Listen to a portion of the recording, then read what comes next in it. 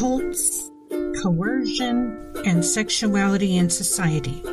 These are the topics for the Frankie Files. I'm Frankie T's your host, and I'll continue to focus on my own family story as well as news and recovery info for those who've survived, especially the adult children of cults. New each Tuesday. See FrankieFilesPodcast.com for more. Trigger warning.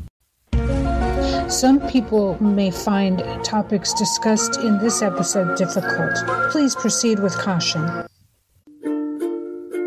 Today I'm bringing back one of our favorite guests and our expert on the topic of child sexuality, forced marriage, and child marriage in the United States. Sara Tasneem is reachable at Tasneem, S as in Sam, F as in Father, advocacy.home.blog. You can also check the show note. She works with the Resiliency Foundation, Global Hope 365, the Tahiri Justice Center, and Unchained at Last.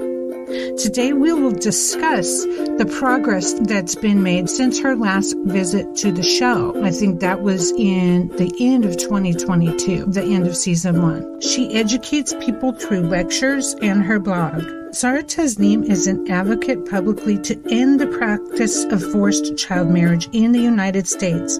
She's a volunteer mentor with young women who need support before, during, or after experiencing forced child marriage. She aims to raise public awareness about forced child marriage in the United States, develop partnerships that support survivors, advocates, and nonprofit groups, and create change through planning, legislation, action, and support. And we'll hear much of that today. We are so excited to speak to Sara Tasneem again. Just want to read this article that kind of overviews it. I didn't even know the depth of it until you came in and started teaching me. I'm like, oh my God. And so that's why I found this article that I really like. So the article is "The Fight Continues to End Child Marriage in the United States," August 25th, 2021. Authors Paige Cassidy and Tyehimba Turner. Hopefully I'm saying that correct. It's at unicefusa.org under stories. New York recently became the 6th state to ban child marriage with no exceptions. 44 U.S. states still allow children under the age of 18 to marry under certain circumstances. UNICEF USA and partners are working to change that.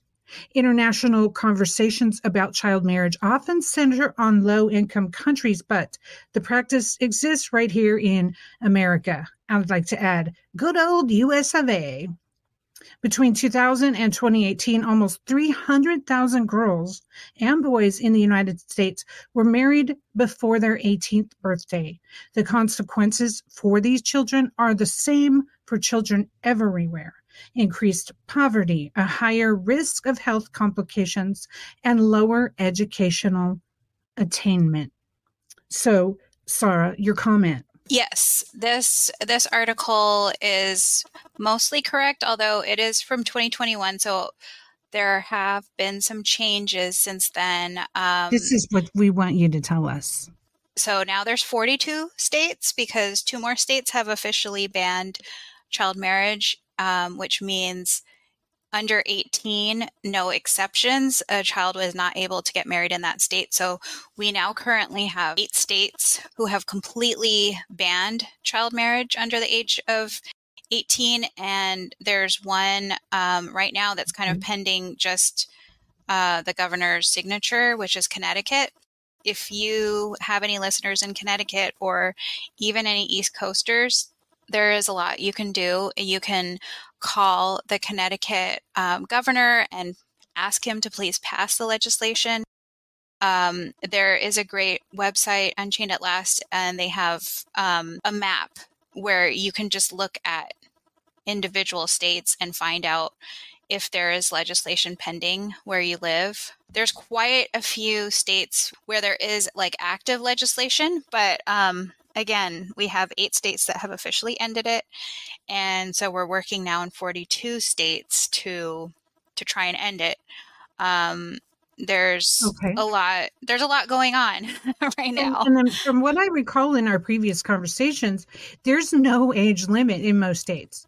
States. So I'll take my state for example, where I live. I live in California. Yeah. There's no minimum age to marry here in California, with parental consent and judicial review. And the problem with that is, like, some people will say, wow, like judicial review is a pretty high bar. And, wow, like no parent would ever agree or consent to that. Well, unfortunately, when you're talking about children being forced into marriages, it is mostly the adults in their lives who are forcing the marriage. So either their parents or guardians or abusers or a combination thereof. And the judicial review can be as simple as just a rubber stamp that a county clerk can literally just stamp onto a form. And, in some counties like that, it depends on how the county implements the law, but most counties, it's just literally a form. There's definitely cases of children 10 years old, as young as 10 years old, getting married in the United States. So that should be just shocking in and of itself for some of your listeners. And we're not talking about a 10-year-old marrying a 12-year-old. We're talking about a 10-year-old marrying an adult. So an adult, for clarification, the age of majority is 18 years old. Right. And after 18 years old, you then become an adult under the eyes of the law. Biologically, you're still growing, right? Under the eyes of the law, at 18 years old, you become an adult and you start to then entering into a contract. This is really interesting to me. I want to highlight this big time, big circle and big red pen around this.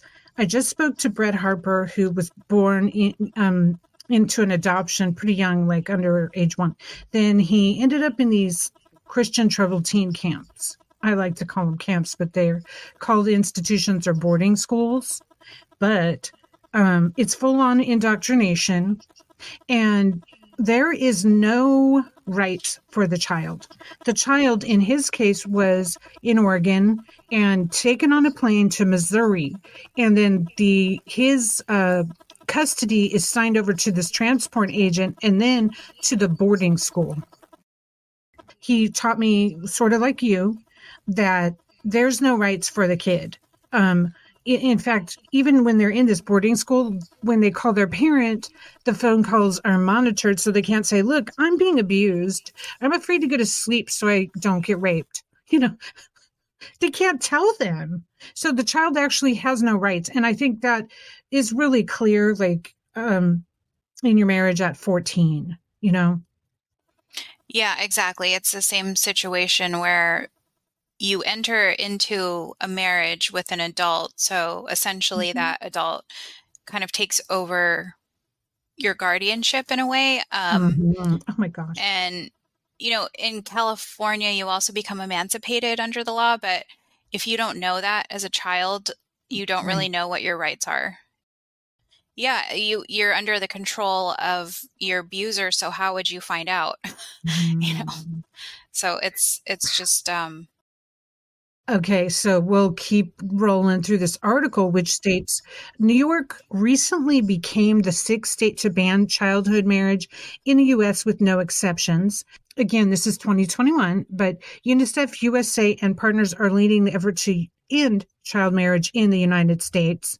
On July 23rd, 2021, New York's bill outlawing child marriage, S. 3086 and A. 3891 became law, making New York the 6th state after Delaware, Minnesota, New Jersey, Pennsylvania, and Rhode Island to ban child marriage without exceptions. The tweet was, New York Governor Cuomo just made New York the 6th state to ban child marriage before age 18. Congrats and thank you to UNICEF. Unchained at last. and Senator Salazar, Phil Ramos, 6AD, and everyone who made this possible. Take action to end child marriage in your state by visiting stopchildmarriage.org. You're listening to The Frankie Files, frankiefilespodcast.com. So that was New York, and that was 6 states. So now there's 8. That's correct. And I think what also, this was a great article, but also I think they didn't mention that in New York, a survivor had come forward and had really lobbied for this legislation. And her name is Nyla. And she has a foundation now. It's called Nyla Amin Foundation. And she really fought for this legislation in New York, and she worked with Senator Phil Ramos pretty closely on it. So it takes a combination of advocacy, like with groups like Unchained at Last, Tahrir Justice Center, Global Hope 365, and a lot of other folks that are out there fighting, and in combination with survivors who make the issue more relevant to people and make it more understandable in a way that you can't do with just statistics and numbers. I think when people actually hear from somebody who was forced into a marriage as a child, they pay more attention. And also you teach us specifics that we just can't fathom. How it happened, how it was a group effort, and how you really never ever had a choice. It was like, wow, disarming you so much, trafficking. Now I want to go on. The biggest barrier to ending child marriage in the U.S. is lack of awareness. Amen to that. While opposition can arise from a variety of sources, the biggest barrier to ending child marriage in the U.S. is a lack of awareness. A recent survey found that nearly half of Americans polled believe that child marriage is already illegal in all U.S. states. The remaining respondents believed that the practice was legal in 5 or fewer states. Without constituent education and public pressure, elected officials may not see the importance of pushing for legislation to formally outlaw child marriage. UNICEF's USA's advocacy work is critical to overcoming this obstacle and raising awareness, and the ones you mentioned, which people can find in the show notes, I'll make sure of that. They also say they've had pushbacks from groups concerned that ending child marriage would inappropriately limit rights of a child or parent. Cough. Marriage laws in 44 states permit child marriage with parental consent and or judicial approval. We now know that's a red rubber stamp by a clerk, perhaps. However, data suggests that judges often lack access to sufficient information to make this decision. Additionally, parental approval can often be synonymous with parental coercion. Yeah, especially in the case of an unexpected pregnancy, financial instability, or other situations that might influence a parent's decision. In all scenarios, child marriage limits the rights of a child and deprives them of an opportunity to control their future. All of that is 1,000% correct. That has not changed in any way, shape, or form, and all of it is true. Minors are easily coerced and forced into relationships, and that is why we have age of consent laws in most states. And these laws basically violate those. They're in conflict. They're in direct conflict with age of consent laws. For example, here in California, the age of consent is 18 years old, yet the age of marriage is 0. So it is a loophole. It's a statutory loophole around age of consent laws. And there's a reason we have these laws in place. It's to protect minors. But yet we're not doing that with laws that allow minors to get married to adults, period. Yes, and you showed us how some of these laws allow the very scenario you experienced, which was your permission slip from a father, the man who had already taken you to another country. You were already pregnant when you got married, and it was at a drive-thru in Las Vegas. That's correct. So I was legally married after I had been raped for the past 6 months by my abuser on a daily basis. So I had evidence of that in front of the court clerk, and they, instead of, slapping handcuffs on him, they stamped my marriage certificate, which basically put the handcuffs right back on me. And, I'm listening to you going, I bet she said, well, at least he's marrying her. There's some weird idea out there that if you see a pregnant teenager, that somehow a marriage is going to fix that. Like, there's no fixing a pregnant teenager. Guess what? The pregnant teenager is going to have the baby no matter what, whether they're married or not. But does it mean that they should be in a horrible, abusive relationship with a person that may or may not have raped them? Absolutely not. The laws allow this. Back to the article. Closing the loopholes in state marriage laws is a crucial step towards protecting the right of all children to reach their full potential. The negative consequences associated with child marriage are a violation of child rights, especially those of girls, like the scenario you painted for us. 86% of child marriages in the U.S. involve a girl marriage to a significantly older man. Instead of permitting child brides in the United States, state governments should invest in systems that support vulnerable girls and families. As more states pass laws banning child marriage, the U.S. moves closer to achieving United Nations Sustainable Development Goal 5. We'll see how, pertinent that is, which calls for the end of child marriage and female genital mutilation by 2030. Well, amen to that. UNICEF USA remains committed to ending child marriage, both in the U.S. and around the world. Success would bring the world one step closer to protecting children and ensuring that every child can grow up healthy and happy. Child marriage is a human rights violation. That's well said. Right, and it is considered a human rights violation because of the numerous harms that exposes minors to.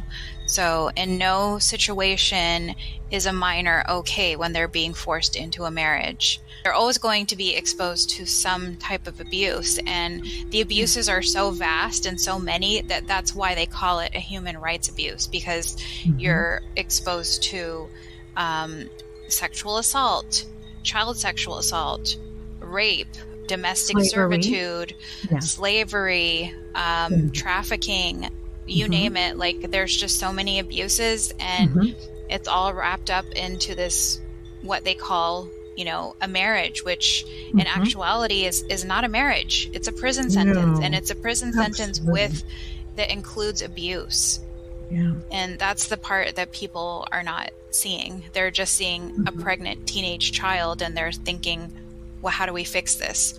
Well, you can fix it, first of all, by looking at, how did that happen? Like, maybe this person needs support. Maybe they're in a dangerous situation. Maybe there's not enough support out there for teenagers who are experiencing abuse or sexual assault. There's not. I know that, there's not. In some cases, survivors that I've spoken to, they were experiencing sexual abuse within their family structure, and then they were forced to marry their abuser because they had turned up pregnant. And so our answer to pregnancy is by saying, okay, you marry your abuser. Right. I just don't think in 2023 that should be allowed in any shape or form. And teenagers and girls and young children all need protection from this type of abuse. They need more support, and there needs to be more services out there for folks that are experiencing sexual assault as children. I just don't think there are systems in place to support them. No, and I'm going to go out on a limb here. People can throw rocks at me. The elite make all these rules, and it's very convenient for them to be able to pick and choose a pretty girl when they're 30 years old.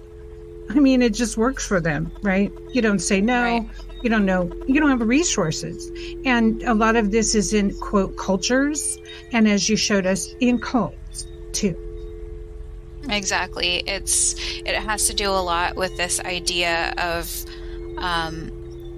somehow like young girls or young women, or even young boys, like need direction in their life. I've even heard of cases where they use it to basically as a tool of like rehabilitating an LGBTQIA person, which is horrific if you think about it, forcing somebody to marry against their sexuality. Like, that's even worse. Sara, I learned a term for that. What is it? Because it happened to me in my cult. I was made to be with women, and I'm straight by nature, truly still. And so it's called sexual disorientation.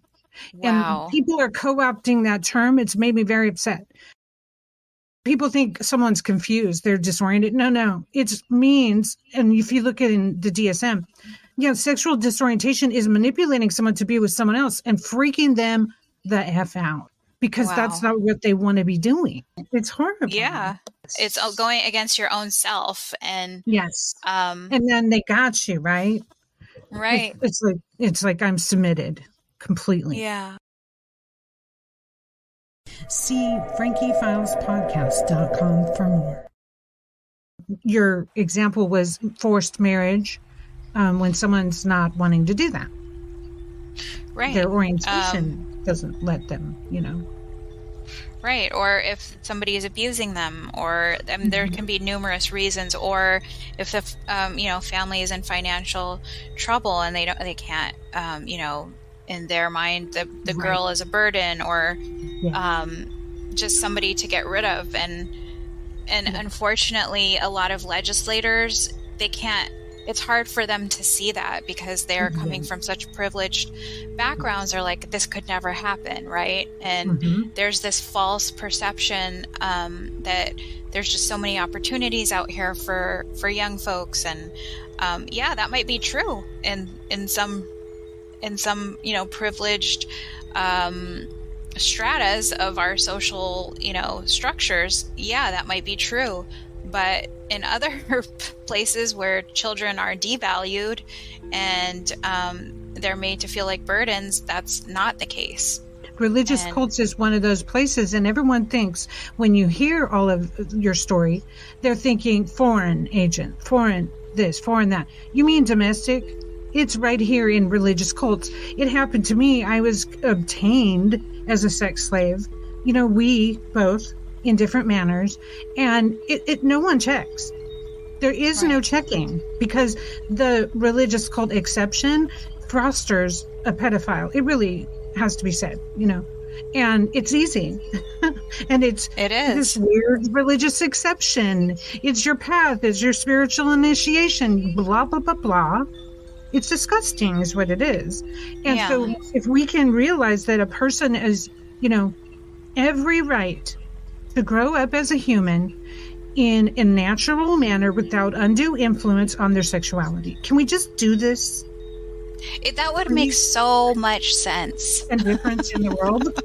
That would make so much sense. Why aren't we doing that, Frankie? Well, money. It's all about that trafficking money.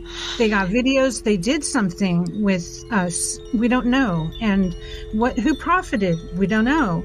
Luring new members to cults. You were paraded. She's for sale. I mean, she's going to be a bride soon. Basically, when I was 12 years old, I was put out on that market.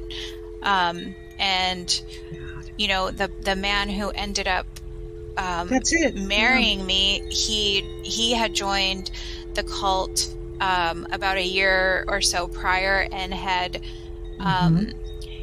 had bought quite a bit of travel, basically travel purchases for the cult family, and put a lot of that on his parents' dime, basically on credit cards.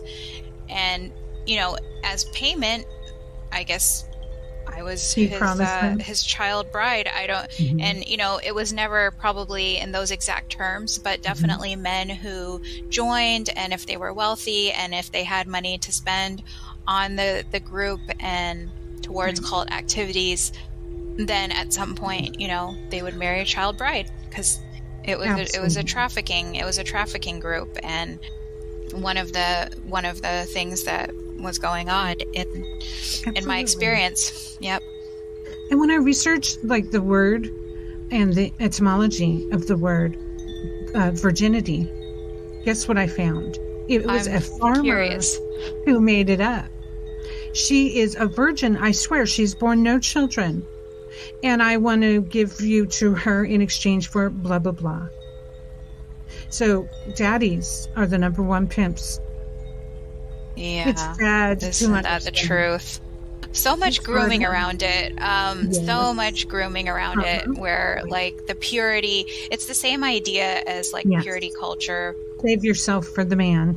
Exactly. You can only be with one man, and there's just so many rules around that just in and of itself. Like, you know, just so like there's just so much around this. It would like even down to like how you wash yourself and like so many things. A lot of detailed instruction with listening to, I think you had somebody on your show, I think it was Daniela Masnek. She, you know, talked about Children of God and like how they had instruction books. Well, a lot of cults have instruction books, but they're like in other forms. So they're not maybe coloring books, and they're not maybe like comic books, but they're definitely instructions.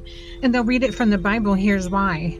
Exactly. And if you look at the Bible, and if you look at the Quran, or if you listen to the Hadith, you know, you'll hear about prophets who married young girls. Pretty black and white as far as like how it can be skewed in today's world. And I'm not saying that everybody who follows those religions, you know, practices those things. No, but you can have a cult that perhaps skews that and uses it to their advantage, especially 100%. If they happen to be a pedophile trafficking cult. And there's too many. There's way too many with not enough. Too many. Oversight with just, you know, willy-nilly making up rules as you go along. I mean, 100%. And somehow making money off of it all, you know? Right. It's a scam. I guess there's a market for children. That's sad but true. I mean, I laugh and I'm jesting, but at the same time, it's the only way that I can really kind of process some of this stuff, because we're facing utter darkness. Yeah, it's just so hard. It's utter darkness, and what's upsetting me the most, since I've been doing all my research and meeting wonderful people like yourself, is realizing this is systemic. It's written in, and it conveniently endorses everything a rich elite dude wants.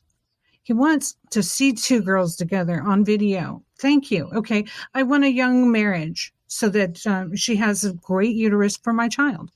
Excellent. What are we doing? You had to go through that womb to get here. You have to respect women. We're not a rib of Adam. We're not ornate decorations for you.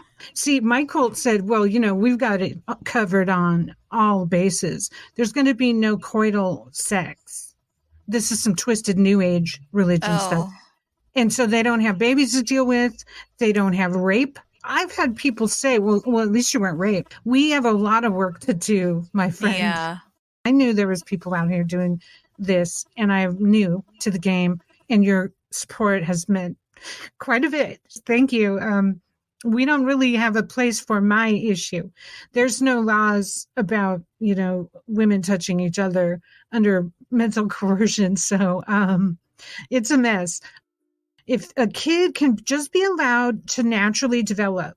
We also need to stop the misconception that this stuff is not happening here, because it is. It's not happening, and it is happening in foreign places, but it's also happening right here.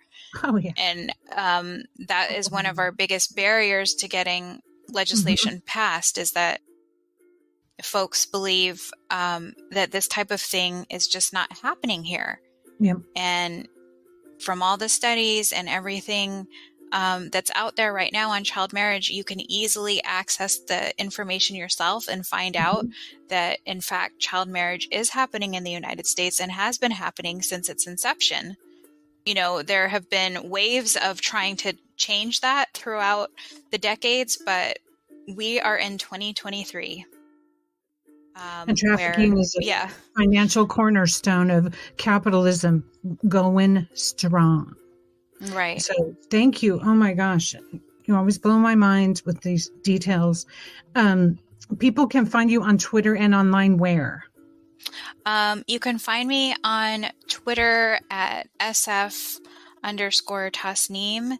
And I'm also on Facebook at Sara Tasneem Advocacy. And I also have a blog site, Thriving After Surviving, Sara Tasneem Advocacy.